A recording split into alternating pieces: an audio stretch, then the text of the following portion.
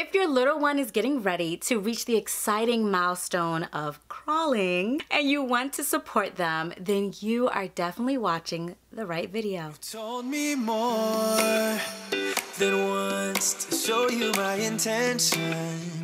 My brain gets blocked at times, but now somehow I'll give you my attention.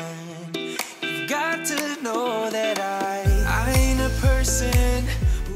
Hi, my name is Brittany Kelly. I'm a mom of 4 and I share videos for other super moms who are trying to parent without perfection from a full cup and give their children and their family the best support that they absolutely can. So hit the subscribe button, make sure the notification bell is on all, and go ahead and hit like while you're at it. Now let's get to this crawling stuff. Okay, so in this video, first I'm going to go over the importance of crawling, then keys to crawling success. Then I'm going to show you actual activities that you can do that are going to help support your baby getting to that milestone of crawling even sooner. And finally, I'm gonna tell you about when my children, my little babies, started crawling, because truly every child is very different. Crawling is really hard. If you don't believe me, get down on the floor right now and go ahead and crawl around your house. It's difficult. So our babies are doing something super amazing, and crawling is a huge milestone, similar to a baby's first steps.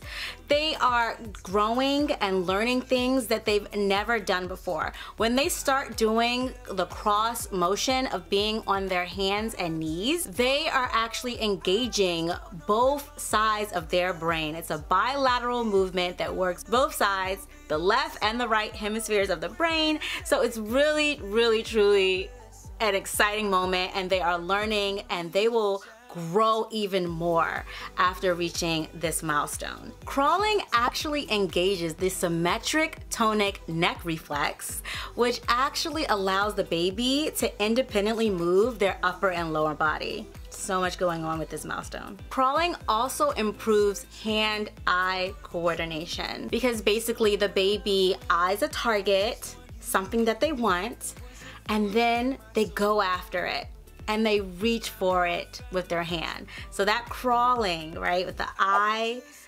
crawl, hand coordination is pretty advanced for them. So on average, babies crawl somewhere between 8 and 10 months, but there are a lot of babies that crawl at 6 months, a lot of babies that crawl a little bit later. So the range is so wide for a baby crawling. So if you're here, I'm assuming your baby is somewhere in that range, and this is an exciting time.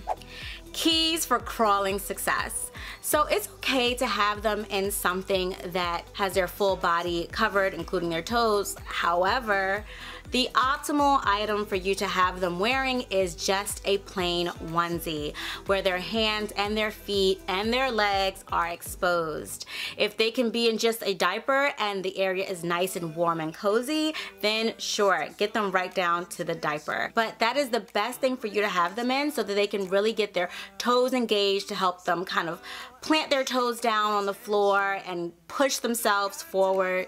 It's really key to have their hands and their feet exposed. And not having anything on the leg, especially something where the item is all one piece, is a little bit better, because it keeps them from actually like having the clothing kind of pull and create some type of friction between their movement. It creates a little bit of a resistance. Not a lot, but just a little bit, and that might be a tiny bit discouraging in the beginning, but as they progress and master the skill, it doesn't matter. You can create new types of obstacles, such as resistance with their clothing, so that they become stronger and more capable of doing these gross motor skills. Another key to success is environment. Of course, you want it to be baby-proof, safe.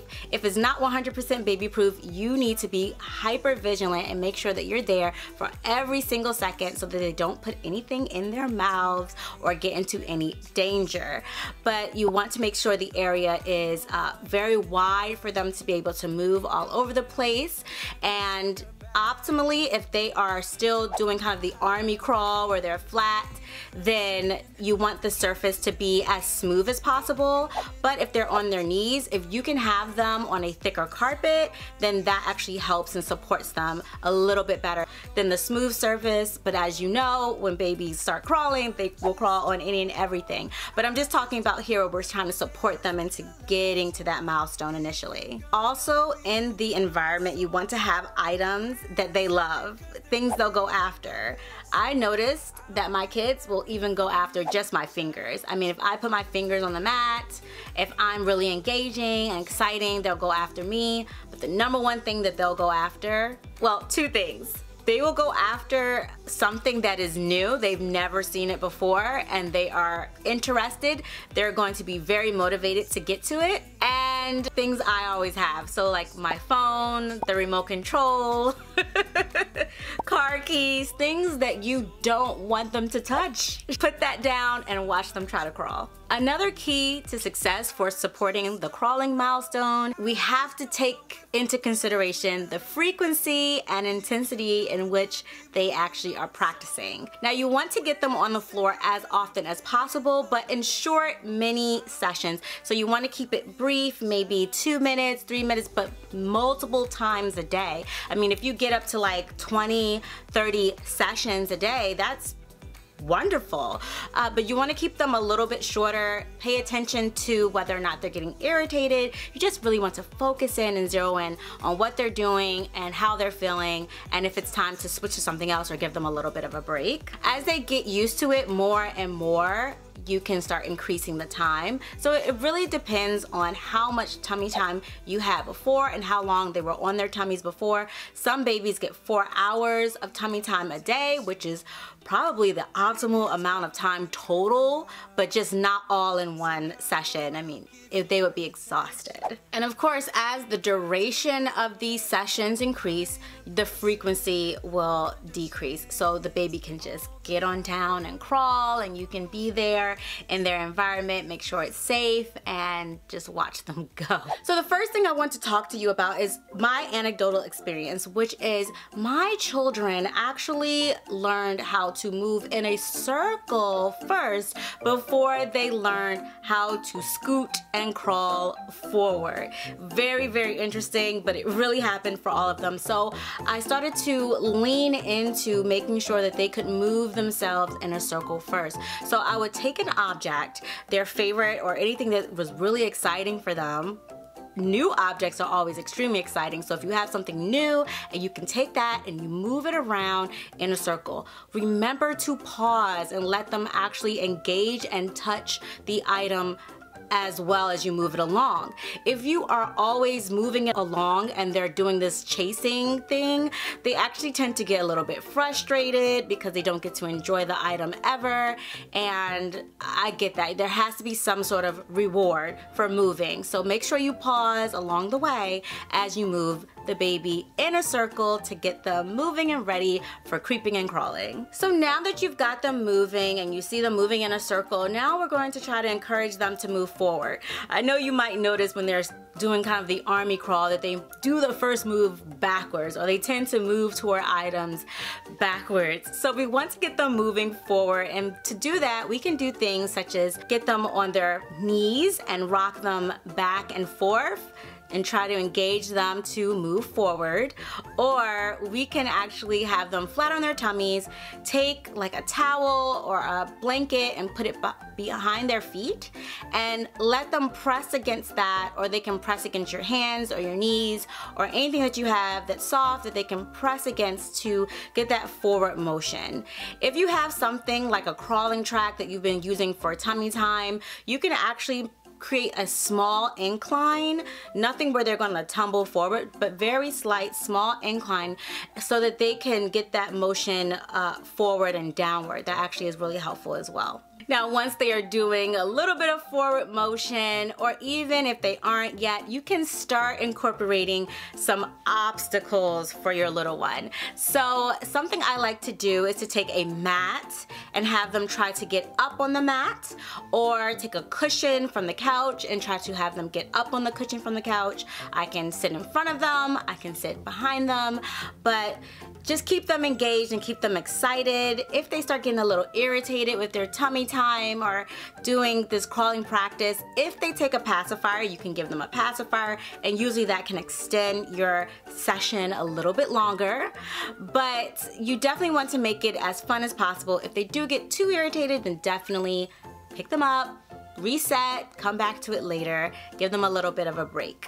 But I like to create the obstacles because that really engages their muscles, right? Right now we're trying to make sure that they are strengthening their shoulders, back, their hands, arms, their necks, right? Their feet, their calves. We're really strengthening the whole body and getting it really engaged with these gross motor skills.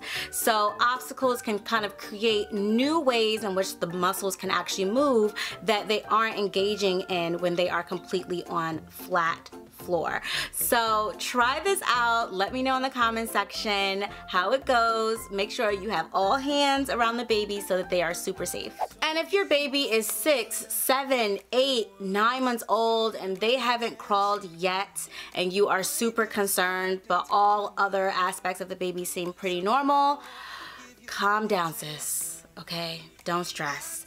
The range for normal is wide. There are so many factors that go into helping your baby reach this milestone, including their individual personality. So you're watching this video, so I know you're doing the research. I know you're trying to find out what you can do to help your baby. So you are doing a great job. I want to tell you about my kids because I have 4 kids. They all milestoned at different times. Really and truly. My earliest crawler, which was at 6 months old, was my latest walker at 13 months old. My latest crawler, which was at 8.5 months old, was my earliest walker. 2 weeks later, at 9 months old, she started walking. So please, please, please give yourself and your baby some grace and know that it's okay and you're doing a great job. If you have any really, really deep concerns, then definitely talk to your pediatrician, have them check the baby out and make sure that everything is fine. But I'm sure you are doing an absolute great job. Personally, the crawling milestone is one of the more stressful milestones for me as a parent because they're on the floor and they love to find the teeniest, tiniest thing that you don't want them to put in their mouths, and it's like this horror moment where they're like slow-mo putting something in their mouths that they're not supposed to. So I get a little bit stressed out about it. The gates start coming up and everything like that, but it is a part of their development. They are so excited about it, and to just watch their little excited faces, it's always worth it. Thank you for stopping by. Please, if you have not subscribed and liked yet, go ahead and do that now. I'm gonna leave a playlist of my other videos to check out if you haven't gotten a chance to see some of my other videos about teaching and supporting your babies and toddlers and young children at home. I look forward to seeing you in another video, and I will talk to you in the comment section. Bye.